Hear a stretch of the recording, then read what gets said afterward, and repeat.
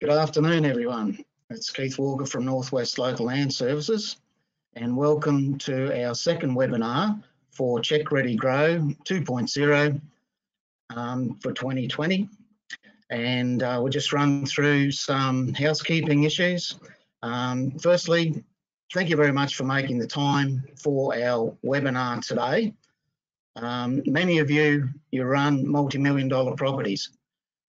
We've got some great information coming up for you about business planning and setting your strategies. And we'd like to encourage you to stay for our webinar and indeed to register for our third webinar that's coming up next Wednesday. So everyone's on mute, but you can ask a question. And we've also got there's a little dialogue box that we'll run through in a minute, but see on the side of this slide, we've got poll questions. So if you could just have a look at those poll questions as they come up. That first one, where are you dialing in from today, gives you a bit of an idea of the style of questions that we'll be asking.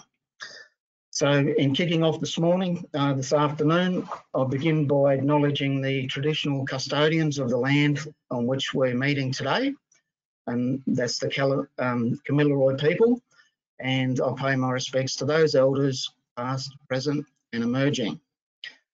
Okay, so the purpose of the Check Ready Grow webinar series is that we've tried to look at our natural assets and our production assets, and try and tie those two elements together, and also couple that back with our grant funding for 2020-21. So we've got some information about some grant funding that will be brought to you through the webinar series. And we're also thinking about doing a fourth webinar that will outline how to actually go and fill out the grant funding application. So if folk are interested in that, certainly stay tuned and even drop us a little note in that question box, just saying, yes, we're interested in attending that, so we can get a bit of an idea of the demand. I've already had a few people very interested in doing that themselves. Okay, so our role, I'm part of the Natural Resource Management team, based up in Gundawindi and working back into northwest New South Wales. We have two folk here. We have people in Moree, two folk in Moree. Our managers in Moree, Leonie Coleman is based there as well. Angela Baker in Gunnedah and Tim Watts in Tamworth. We also work in conjunction with the Ag Advisory team, who are spread around the region as well, and our regional agricultural land care facilitators, who are based in Tamworth and Bingara. Now, we do have assistance to help get these applications up and running, so don't be afraid to get onto the email or the phone and let us know your concerns there. Okay, so without any further ado, we've got some really interesting discussions coming up with Rebecca Fing. She's amazing at what she does with all her webinars and information that she puts through to people. And today we're looking at business planning, goal setting, and the funding opportunities, how that ties in. So thanks, Beck. I'll let you take it away, and thanks everyone for attending. Thank you very much, Keith, for the invitation and the kind words. We've just had a little bit of a joke offline about moving from webinar, I guess, fatigue to webinar anxiety, where we're waiting for a technical glitch or, to present the wrong content to the wrong people. But rest assured, that's not going to happen to us today. We have 25 metres of cable in my office to mitigate any flaws in internet connectivity, which we all face in regional areas. So we're doing our darndest to present a quality show for the people that have joined in. Leonie, if you might, could I ask you to launch our first poll question, which is actually inquiring who is online. And we say at this point, welcome to some people maybe, but also welcome back. So if you did dial in last week, and we are going to make the assumption that majority did dial in last week and continue the story from there. So if I can ask for people to be dialing in, to be answering that poll question, we're only going to leave it up for a couple more seconds. So get in and answer that, and we'll get a good handle on where we have people dialing in from. So maybe another 5 or 10 seconds there, and Leonie, who is our technical guru, will close that and and show it for us. Okay, well, good to know that the investment of local land services is very much reflected in the location of the punters that have dialed in. So as I first started to discuss last week, we had a discussion around the direction of your business. We talked about values and visions and missions and where we're headed in our farming business. What we're going to talk about today is more business planning and goal setting and strategies. If you can recall last week, I drew an image or presented an image of a direction, and what we're going to do today is talking about putting rubber on that road. Next week, if you'd like to come back again, we're talking risk management. So we're going to talk about the things that impact your business and how we can go about putting some systems in place to manage and mitigate that risk. As always, we have a template to support our webinar. So it's going to come across your emails at the conclusion of this presentation. So you can actually put in place some of the things that we've spoken about this morning. So let's make a little bit of a start without any further ado. As Keith mentioned early in the piece, if you have any questions, if we can get you to put them in the question box. Everyone is on mute for the purpose of the continuation of the program, but what we will do is Leonie will bring those questions to our attention. So we're here today to talk business planning and goal setting and the role that that can play in our business in primary production. So if you have a look at the components of a clinical business plan, it really does obviously sets your overall direction and intent of your business, but it also has a look at the goals. What are you actually trying to achieve in both the short and long term? Then also looking at strengths and weaknesses and opportunities and threats and all of those things that can impact both positively and negatively on your business. Next week, we're going to talk about risks and today a little bit of stuff around that strategy. So again, by way of a reflection, we have really started to put have a handle on that direction. So the vision, the where, the why, and the churn. So what is it that your business is trying to achieve and why? But also, what are some of the values, the core values of the business, but also the individuals in that business that start framing up how we make decisions, but also where we allocate our energy and resources, which is really important. So let's make a start by having a think about a SWOT analysis. And I would be interested if anyone wanted to pop in the question box if they have gone down the path of doing a SWOT analysis for their business. But there's four components to this. There's two where we look at both the strengths and weaknesses. So the strengths that really are the things you do well. What is it that your business offers potentially that's different to your competitors? What are the qualities of your business that sets you apart? Are you capitalising on them? Is it internal resources? Is it your asset base? Is it your natural resource base? Is it the capacity of the individuals to really succeed?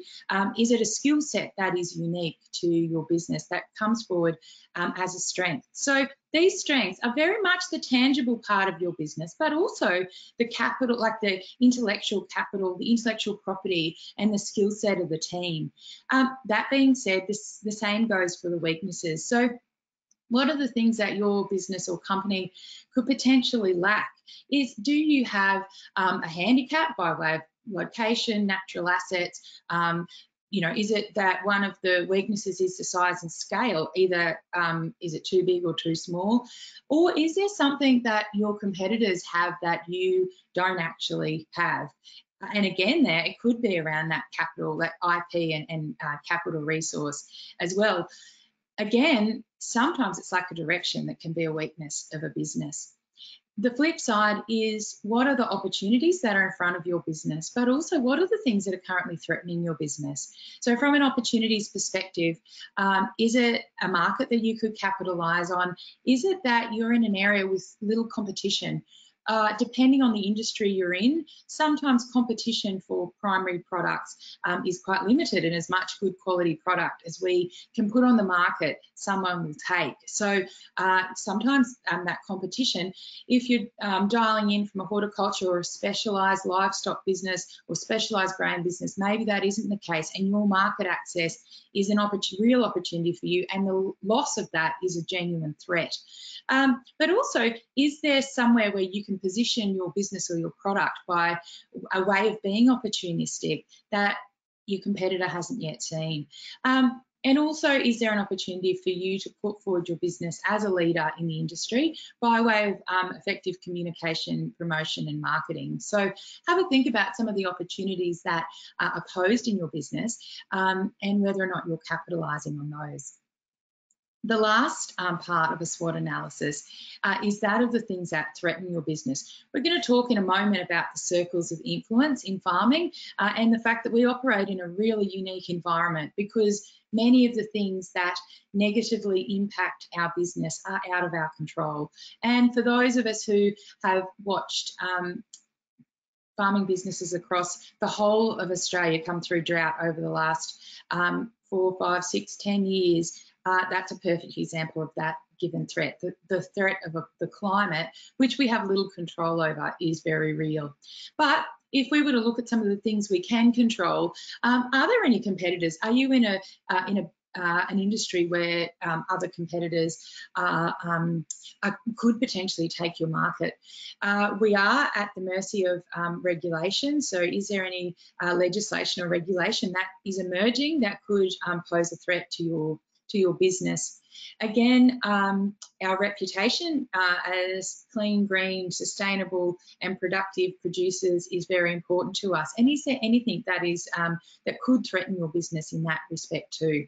So without much further ado on that content, there's an opportunity for you to have a look in your in the workbook that's going to come across your desk at those, the strengths, weaknesses, opportunities and threats of your business. But then let's have a good discussion around goal setting. And there's while I introduce some of these topics, hopefully there is an opportunity for a little poll to be launched, Leonie, around whether or not you set goals. So what I am going to have a look at, I think it might be paused there just slightly. Is there a poll on its way? Maybe. Anyway, I have noticed in my work. Sorry, Becca. Leonie here. Yeah, the poll's just been launched, so it should be visible. I'm not sure. It might be visible to the 38 incredible attendees, yep. Leonie. Yeah, I'm getting people reply to that. So it is, some people can't see it and some people can, obviously. Okay. Well, how about I talk about this topic for a few minutes and then we'll, and I'll come back when we put the results up at that point. Would that be okay? Sure, sure. So I was saying a moment ago that my take on goal setting and planning, particularly in agriculture, is that there's a real mixed appetite for it. And I do think it comes back to that conversation around the things that we can control. And we did see businesses throughout the drought that had an appetite for planning versus those who didn't. And I think also throughout this period of recovery, there may well be a shift in appetite for setting either new goals, a change of direction, or having some more solid recovery plans in place as well. And I think it would be remiss of us at this point to suggest that the role that local land services can play in that process is quite genuine through investment of on-ground works and training for your business. So if you think about goals and planning, there's a lot of things that are parts of your business that you have to manage. Right, the strategic planning, which is some of the stuff we're talking about today, versus some of the financial planning. I'm suggesting that the financial stuff we possibly do quite well, and also that investment in infrastructure and capital, usually done quite well as well. Next week, risk management, again, a varied appetite there. And then we go into that natural asset and production space where people are doing, might be breed planning, grazing planning, whatever it might be, rotational planning for cropping countries, but all different types of plans and goals that are put in place, at every point in the farming cycle. Leonie, can we pop those poll results up to see whether or not we have an appetite for planning on the webinar? How did we go? Yeah, okay, good job. We've got, I'm glad that no one says there's no point in planning and goal setting. And we've got over half that are doing it in their head. And then, well done, 40% that have some goals that are formally written down. So good job there. And look, if you, obviously we don't have anyone we're convincing from scratch, but if goal setting and planning is something that you don't, and look, I'm using the words interchangeably, and you possibly interpreted the question as in, I have a goal to be here in 2, 5, 10 years. Really, the plan becomes a strategy. So let's have a talk about why it's important to set some goals. If you are a particularly big picture person, your long-term vision and direction is usually quite clear. What can potentially be compromised is the efficiency in which you get there, because as long as you're loosely headed in the right direction, you're typically quite happy. That being said, if you are more a detailed focused person and you're quite particular about the metrics of what's happening in your business, it's possibly likely that there's times when you need to step back, lift your eyes up, look at the horizon and have a think about the bigger picture. So I'm going to put back up in a moment that image around where we're headed and how we're getting there to give that a little bit more clarity. But what a goal, and we're going to talk about the right goals in a moment, but what a really effective goal will do is give your business, but also the individuals in your business, the opportunity to reach their full potential. It will allow you to allocate resources effectively. It'll allow you an understanding of what resources need to be acquired, what skills need to be acquired, whether there's any personnel that need to be added to the team to get us to where we need to be. So that focus on acquisition of skills and knowledge, both internally, but it might be that there's a better use by getting a consultant in. It might be that marketing is something you're going to put some energy into, but rather than getting across the different social media platforms and development of your own website, you might outsource that. You might get someone in, no different to what you'd get a nutritionist in a feedlot or an agronomist into a cropping situation. So have a think about in your business whether all of the skills and knowledge that you need to be in-house. And sometimes the most efficient use of resources is actually to bring someone else in who's already spent the hours and days fine-tuning and honing the knowledge and skills and information and curating exactly just the piece you need. So I always a bit of a delegator in that space too. The other thing, and I'm going to talk about this as we go through the next half an hour or so, is goals give us an opportunity to hold ourselves accountable. So if you own your own business, and chances are the accountability piece can sometimes be compromised. What I'm meaning by that is you sort of think, oh, well, my bank manager keeps me accountable. I possibly challenge that if you make your payments, your bank manager is going to be happy. What is it that you're trying to achieve? And what's the ready reckoner, and who's there and on board, or what's there to keep you on track and keep you accountable? The other thing that goals really categorically do is they direct our business choices. So again, if we were to put this image back up, I hope you can recall it from last week. We've got our vision and our mission at the top, which is then underpinned by a goal. And remember I said that we needed some sort of goal guide rails, which again, your values is part of that, but also some of the other sort of professionalising aspects of our business that we put in place. And the tighter the guide rails, usually the more efficient we can put rubber on the road. So yeah, I love this image for us to be able to see where we're headed. And I made the point before about whether you're detail focused or big picture. Your big picture, you usually have a handle on this. If you love your detail, you're probably beetling away down here, but just need to make sure that we're headed up, can I say, the guts of the path in an efficient fashion. The other thing, I made the comment about allocation of resources. If we are making a decision around where we're going to put our time and our money and our energy and resources, the question can be, our goal will allow us to decide if we're in here or if we're wafting out here. So the other thing with this piece is understanding the roles of individuals in the business and making sure that if we're to call, really getting up to reach this goal, we're on a bus, and is everyone on the same bus? And when we talk risk management next week, we are going to have a conversation about multi-generational family farming businesses and different appetites for risk. But even at this point, is there someone in your business that has a goal of consolidation and maybe reduced debt load? And there might be someone, maybe another business partner, life partner, that has a real appetite for success and achievement and growth. And where we see that happen is that we can potentially have people on a different path. So that being said, sometimes we might concurrently be on half a dozen of these roads at any one time. So if I was to redraw this picture, I could have 6 little circles with all the little individual roads, and there might be around, one goal might be sustainability, one goal might be some off-farm investments, one might be improving genetic diversity, one might be around weight gain or profit.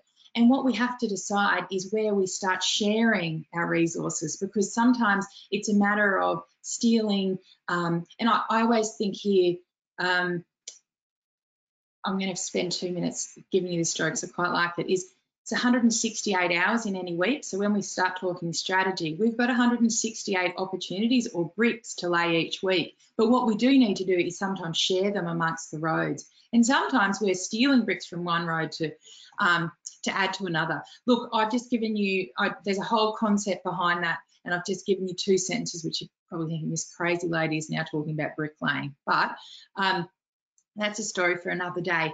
But in terms of strategy, it's around compromise and almost sometimes competition between the things we're trying to achieve. So have a think about that too. If you are planning some concurrent goals, are they all subscribed to the same overall picture and vision? Because if we've got some that are at odds to each other, it can be a bit tricky. Let's have a think about, people may have come across this circle of influence, circle of control stuff. And the reason I put this up is because sometimes our ability to reach our goals can be compromised by things that are out of our control completely. So if you have a look at the tiers in this image, there are things that concern us that we don't have a lot of control over. And if you have a look at that the bottom olive green circle there, unfortunately, a lot of the things that impact the profitability and sustainability of a farming business fall in there. So we have got the economy, we have got weather that are big indicators of our of the success of our business. And we saw that through the drought, where people were really great operators, but the profitability and their ability to meet their goals was compromised beyond their control. There are some things we can definitely influence. So those are our network and interaction with others and connectedness, and also the way or how effectively we stay within those guide rails and lay those bricks. So that productivity and what we're saying yes and no to, and where we're allocating our time, energy and resources really does, we can influence that. But what we can influence are the things that are at the top is around having some solid values, making sure that the knowledge and skills we're acquiring are in line with those said values and vision and mission of our business. And then we're putting, you know, our energy towards attitude and thoughts and some of those things. So I always put this up in this conversation with producers, because if I was in talking to other industries that have a much higher level of control over their outcomes, this stuff isn't actually as important. Let's move on and have a think about goals and what are right, you know, what is the right goal for your business. You may have come across the concept of SMART goals. So I'll talk about those in a moment. But if you've ever maybe worked in a community group, put in a grant, sometimes we need to demonstrate that the goals that we have are SMART. The reason I bring it up here, because we're not talking about a grant or a community group or where there is a lot of accountability, we're talking about our own business. The SMART goals are usually achievable goals. So if a goal isn't SMART, it's typically going to be difficult to achieve. One of the most important things is if we are setting goals in line with our values, our appetite to achieve them is going to be a lot higher, and it's going to be easy to make decisions and even maybe compromise, do what we have to do to get the job done, because the gut feel of that goal is right, okay? Also at this point, have a think about the timing of your goal. So it might be that the goal is right, but it's actually just not right now. And sometimes it's not that the priority is reduced, it's just that the timing isn't quite ideal. Then back to that level of control, making sure that we aren't setting ourselves up for failure. Is it through making goals a little bit more conservative, that we are, that they're a bit more achievable? All of that being said, there's really interesting, some interesting reading and learning around contingency planning, and you know, you might have plan A, plan B, plan C, plan D, which in farming we know we had to do. We'd be having conversations with producers through the drought that said, if we get to April and this happens, we're going to do this. If we get to May and this hasn't happened, we're going to do this. And if failing that, plan C is, so I appreciate we do need to have some optionality in our goals. If it is a goal that you can control and have full control over, and I'm going to use a really pragmatic example here, team, that is not necessarily business related, but you'll be able to transfer the parallel the story to some of your business goals. In the instance that we do have a contingency plan or a fallback, it sometimes gives us that opportunity to subconsciously plan for the fallback. What do I mean? If, for example, and those, I haven't seen the attendance list, but there'll be people that'll know this isn't going to make my goals list, but say, for example, I wanted to run a marathon, but I also knew if I don't make the marathon, there's a 20K run on the same day and I could do that, okay? Subconsciously, my brain's possibly kicked into training and preparing for that, for that 20K run. So sometimes a plan B in our goals will actually take away from the focus of plan A. The other thing at this point is, while we want goals to be achievable, there's also some great work in this space suggesting that the crazier they are and the more ambitious they are, if we strategize accordingly, and I'm going to talk about strategies in a minute, we can actually end up getting further than we thought. So say, for example, you want to target, realistically, a $5 million turnover is realistic. You could stumble towards that. If you blew it out and say, let's make it a $20 million turnover, reverse engineered that strategy, which I'm going to show you that in a moment, you mightn't make it to the 20, but you might make it to 7. Okay, which is better than the 5. So some real schools of thought there, and a little bit of, I guess, conflict in some of the things that you might come across around not setting yourself up for failure. versus being a bit more ambitious and really pushing the strategy. So have a think about how that sits with you. And if you're more likely to go, hang on, you know, we're fatigued here, we're looking at getting an early win in, and versus no, we're ready to go, like we are fired up.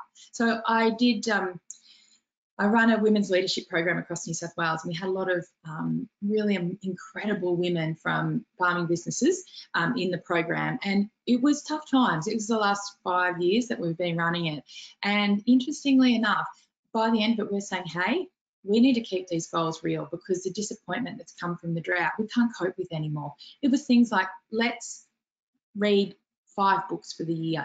Does it cost anything? Is it realistic? Like, the goal was actually quite smart. So I know it's, again, we're talking marathons and reading books here in a forum when we're looking to be thriving in our business. So again, quite superficial examples, but you'll be able to use that thinking to parallel into your business. I wanted to go back and make another comment around goals that align with your values.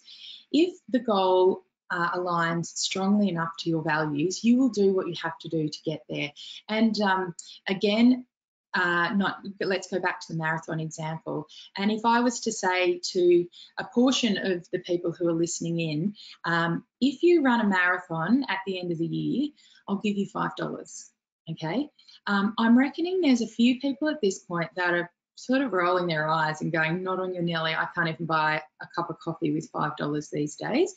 And so for you, the trigger and the reward for that is probably not strong enough. But don't get me wrong, I'm sure there's a portion of 37 people go, I'll run the marathon anyway. But then, and again, a very paralleled example, but if I said to you, family is really important value to me, a really critical value. And if someone was to say to me, if you don't run a marathon in 12 months' time, you won't see your family again. Let's have a talk about triggering your values. I have picked up my phone, I've ordered myself a new pair of joggers, and I've downloaded an app, how to run a marathon. And guess what? I'm going to think that every time I set that alarm at 4 o'clock in the morning to go training for the said marathon, do you reckon I'd snooze it? Do you reckon I'd find an excuse why I couldn't go? I'm going to say no. But if it was for the $5, I'd be like, oh man, I'll give him 10 today and not have to get out of bed. Okay, so have a think about what goals you're setting for yourself and your business and whether or not they resonate. Because if they resonate, you'll do whatever you have to do to get there.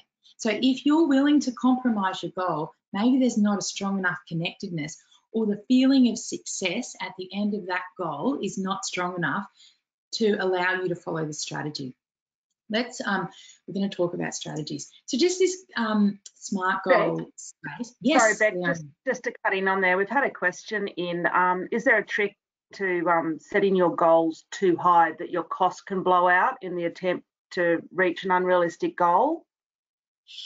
Look, it's a really good question. And then if the reward is the end and we don't make it to the end and the cost is lost, the sustainability of the goal mightn't be there. So I did say, Leonie, that it's a real tricky one, because I'm going to talk now about SMART goals and them being relevant and achievable. And then I was saying set goals to blow the roof. So I guess if I wanted to sort of find that middle ground, I'd say make sure that there's enough energy and resources that need to be expended, that the sense of achievement is real enough. But if you map out, and we're going to talk about resources next, if you map out the resources and the resources that you need to reach the crazy outcome are so high that your other values that might be around longevity, sustainability, some of those things are compromised, it's probably not a SMART goal. So does that make sense? So, and we're talking here about financial. If you cannot afford to reach the goal, the resources aren't actually available. So that's where we have to have a look at. And don't get me wrong, we've also decided you might be working on a realistic goal and the drought doesn't break, or there's something that happens. It might be that the tush falls out of the market and you can't actually get there.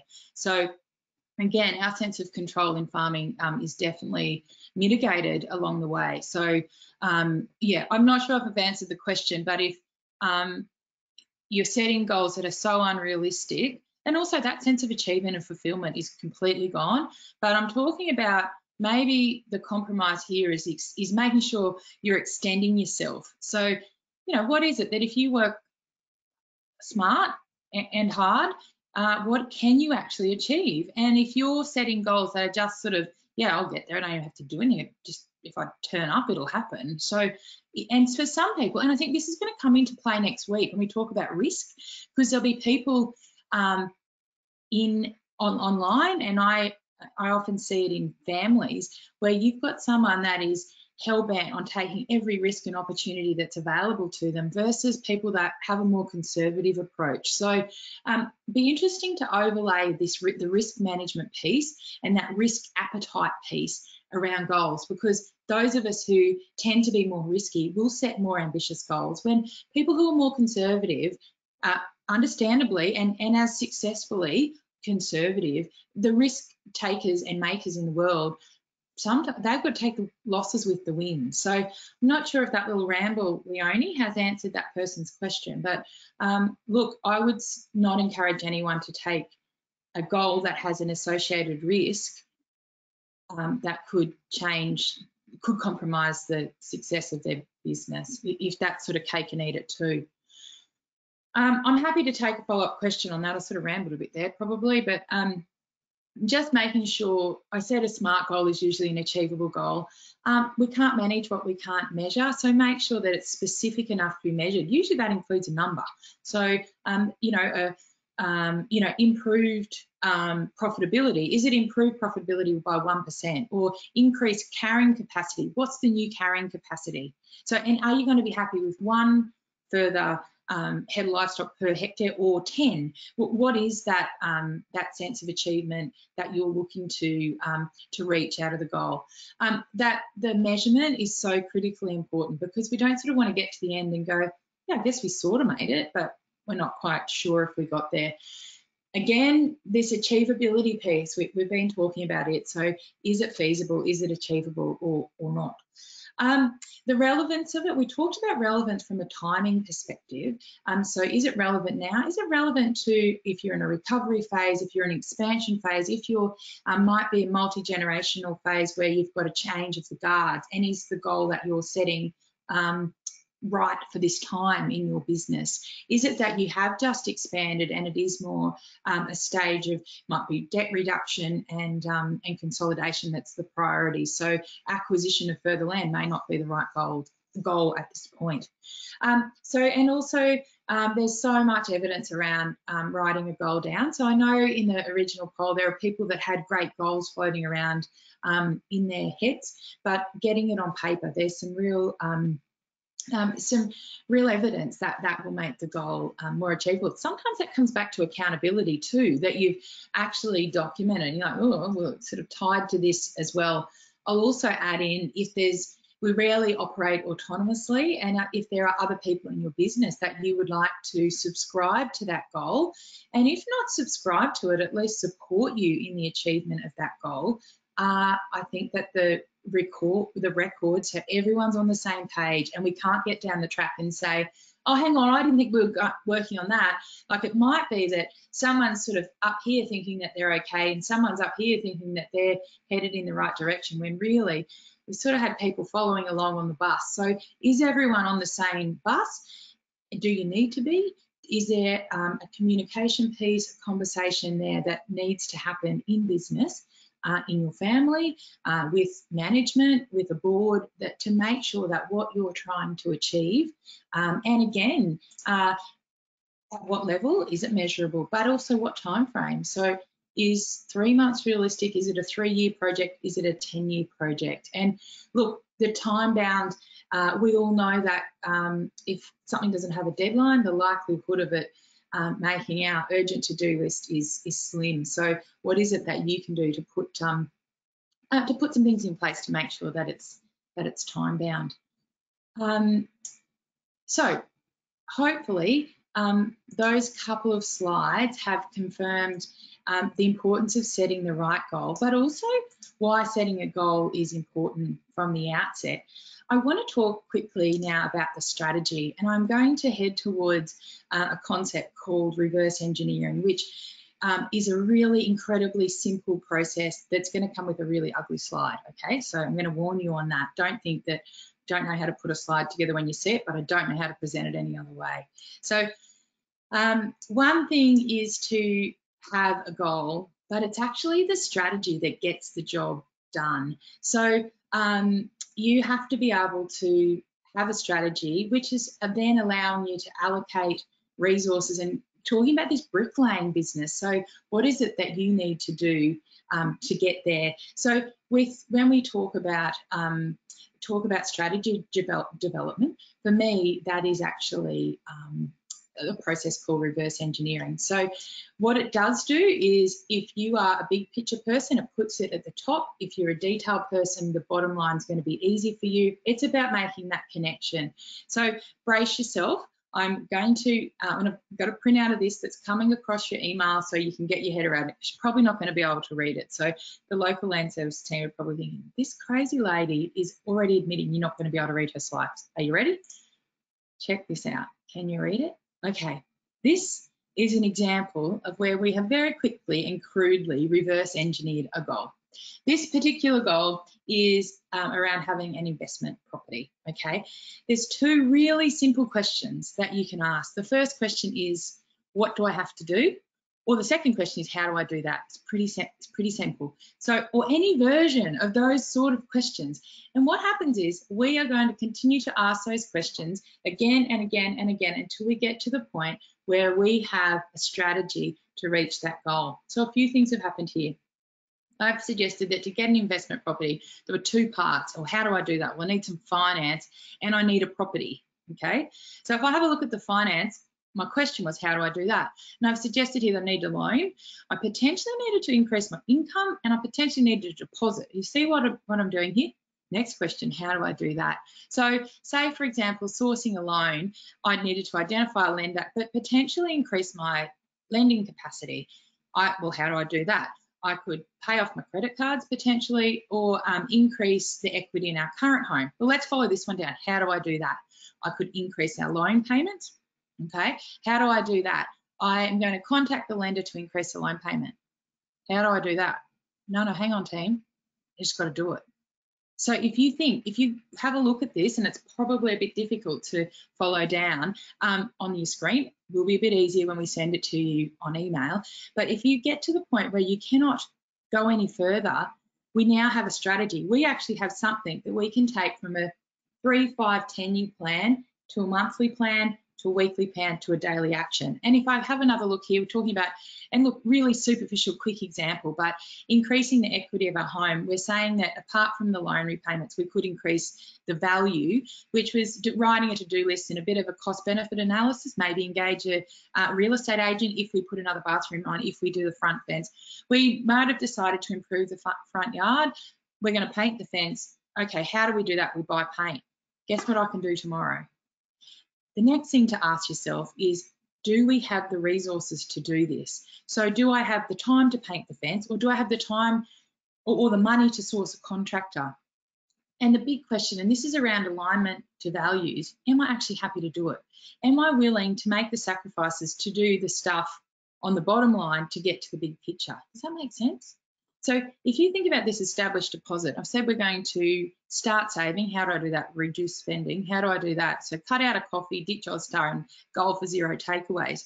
My question is to myself, if I want to get here, am I willing to do this? And this is what we call the thing. Am I willing to do the thing again and again and again until I get here? And it's a bit like the training in the marathon. If it's for $5, absolutely not. But if it's for, the greater good of my family, I will be there. So this is the set the 5 o'clock alarm, buy the new joggers, where we do it and we repeatedly do it until we get the job done. I'm interested in the chat box, in the questions box, if that is actually of use, because what we do is we end up with a big picture goal and you go, how the hell do I get there? And my strategy to get there is that I'd encourage you to have a look at is this concept of reverse engineering. What we also need to do at this point is understand whether or not we're on track. So if we go back to... Sorry, could I just get in there? Tim's just asked a question. Could you just explain the difference between a strategy and a plan, just so that's a little bit clearer? Yeah, sure.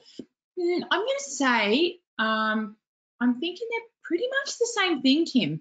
Like I would say that the strategy is that map of where you're headed.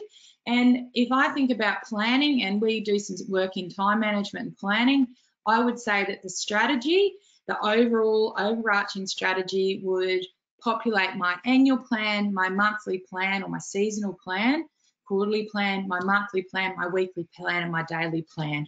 And I'm going to talk about that in a moment, but if that's clarified there, the strategy is almost the roadmap. The plan is the steps we're going to take to get there. I hope, Leonie, that's provided that clarity. Do I maybe use the words interchangeably? A little bit, but I would say that we plan according to the strategy. So planning is the doing, is the action of getting that strategy done. So the strategy, I could possibly call them at. Hopefully that's clarified that question for you. Great, thanks. So this concept of milestones, and a little bit of time in the department, the local land services team will be with me here. When you have to write a project report, absolutely we're comfortable with milestones. But what does a milestone mean to you as a primary producer? It means that after year one, we've got to here. And the milestone would be that we'd put a line through here is 1 year, maybe a line through here is year 2, and a line through here is year 3 to get us here in year 4.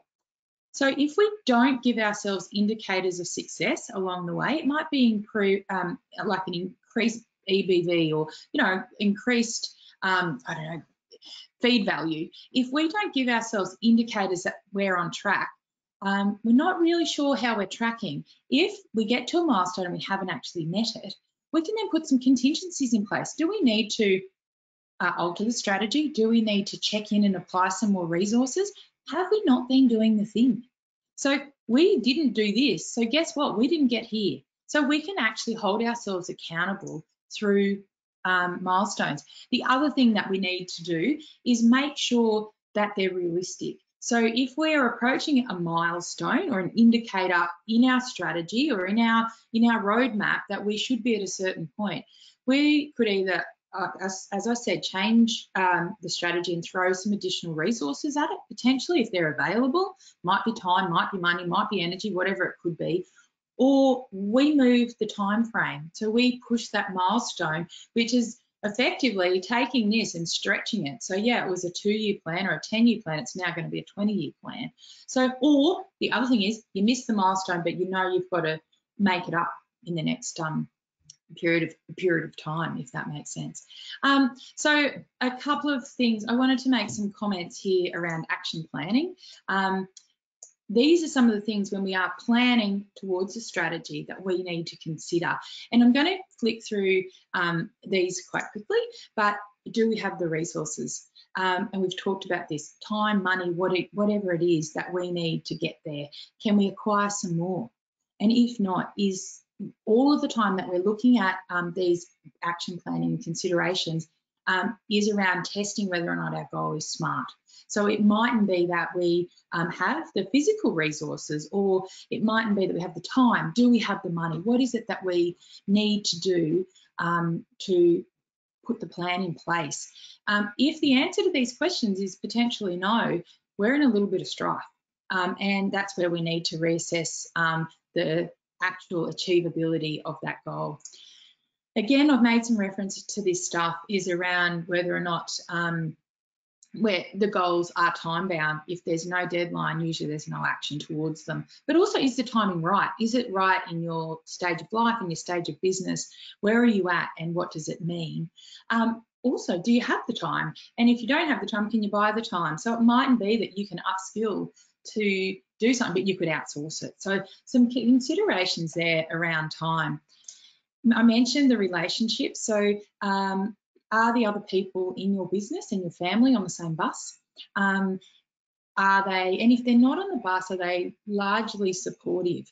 And if not supportive, I'm going to use the word here, permission. Like, is it going to be okay if you're allocating resources to a certain project or outcome and it's not in line with the organisational's priorities or the priorities of your family? It might be a priority for the individual, but as long as they're happy for you to be putting energy into that space. So the question there is there anyone that you need to confer with before you start?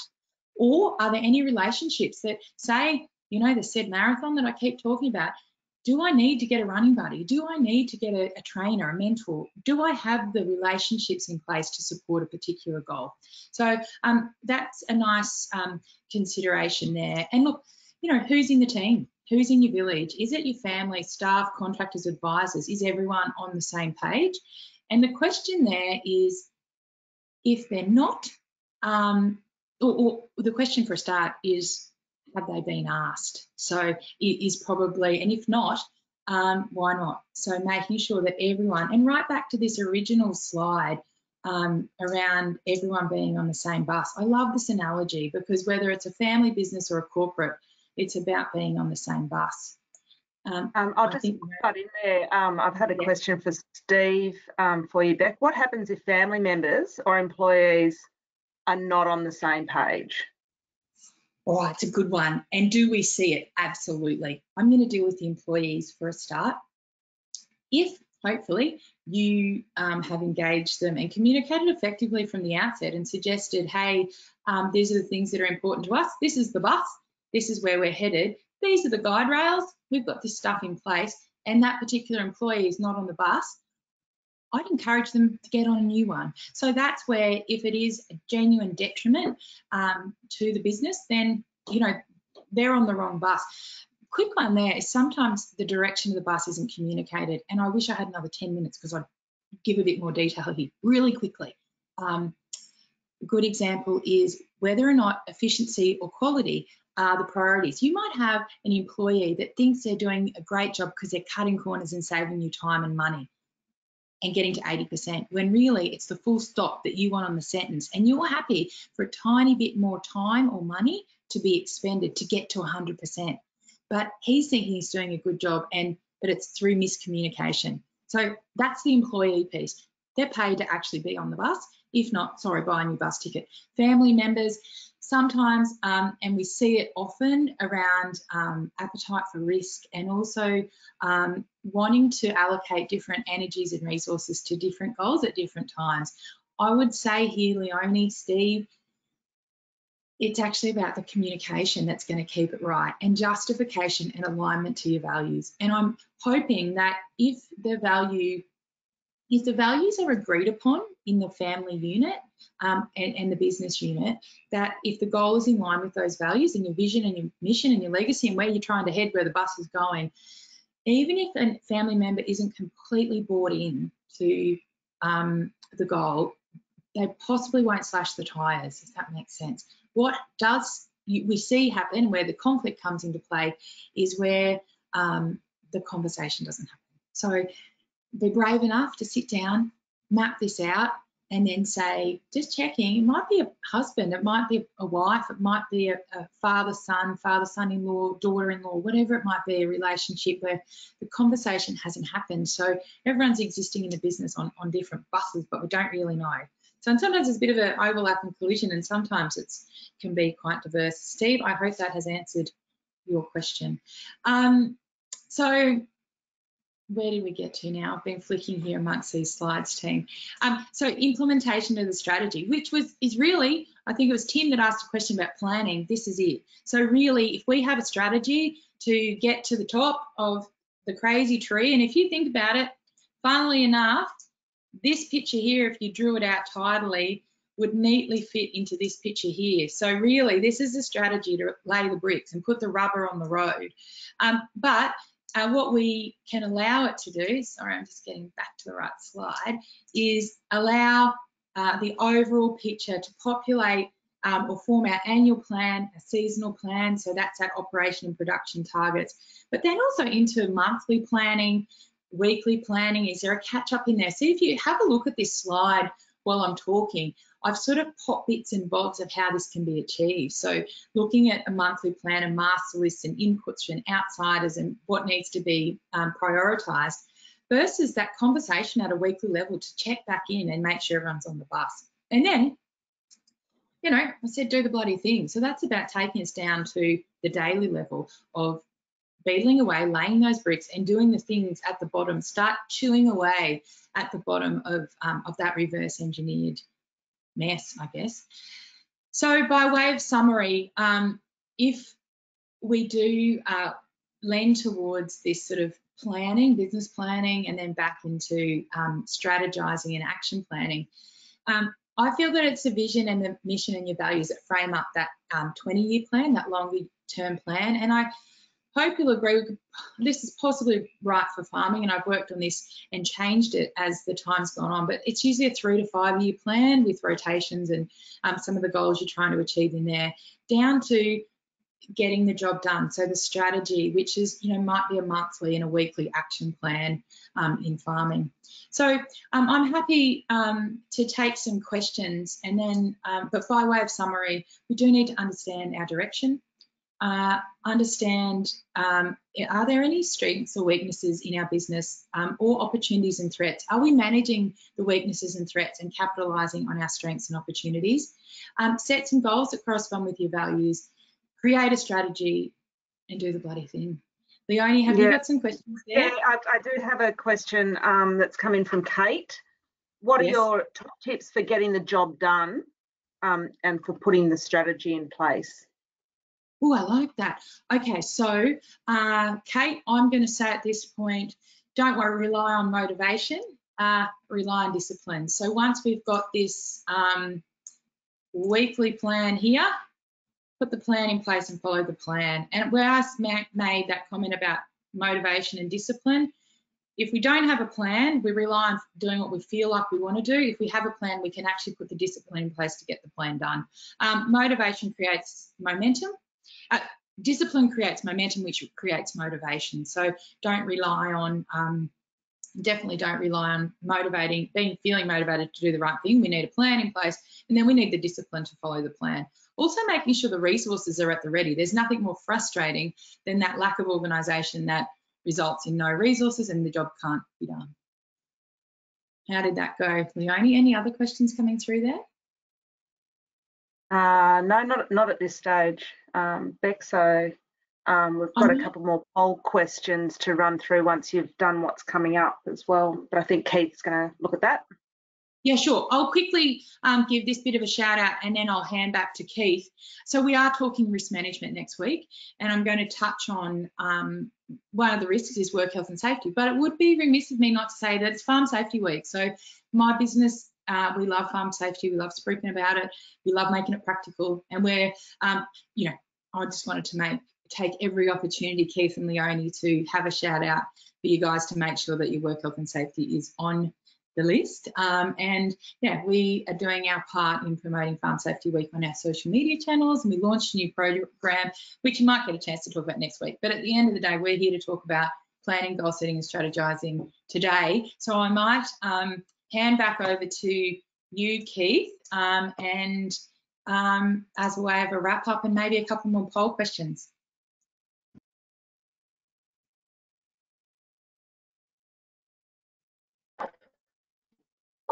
Yeah, thanks, Beck.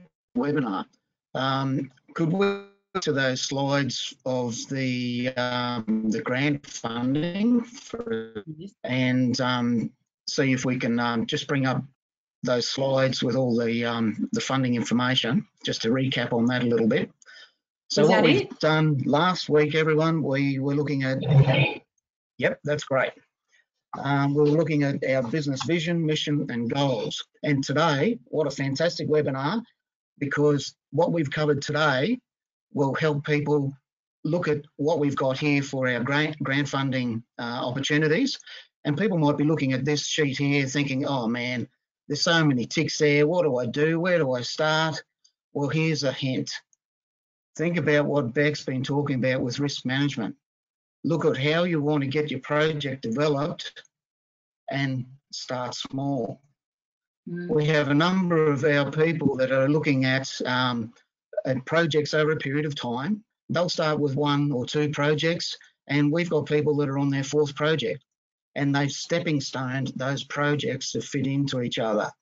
So going back to your business planning, your strategies, you know, you can do all that stuff in relation to these grant-funded opportunities.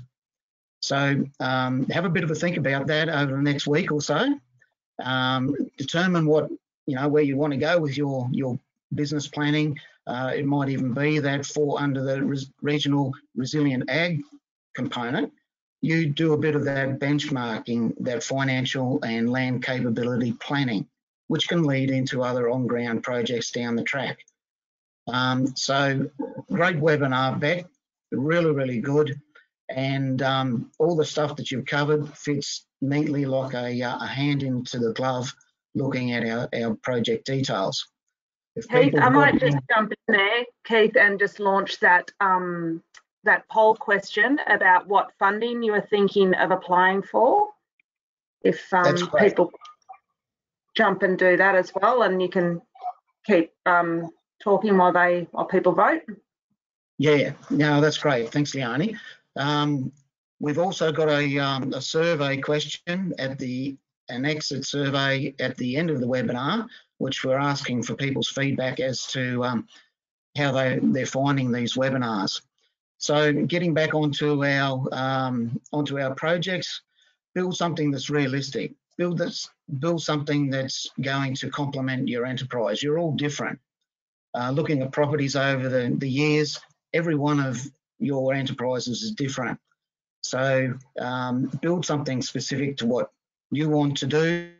Give us a ring or an email, run some stuff past us, and we'll keep working on trying to ascertain what you want to do on your enterprise, how we can do it over time and with the funding. It's a competitive round, so writing the best application is a good thing to do. We were looking at 79 registered webinar folk today. So, you know, try and develop the best opportunity that you've got for your enterprise through grant funded opportunities. So I guess that pretty well wraps us up for today. On-ground works has come in the highest. Resilient regional ag is another great one. So that wraps us up for today. Please register for the 3rd webinar, which will happen once again next Wednesday from 12 to 1. And next week, we've got some great ideas and information coming from Beck once again, looking at challenges in your business and also managing that risk that we've been talking about today, but also the role of local land services in helping you further develop your enterprise. Thanks very much to Beck, to Leonie, to Michelle, and to, once again, all of the folk that have joined our webinars. Thank you very much. Have a great afternoon. Stay safe and well. Good afternoon. Thanks, Keith. Bye.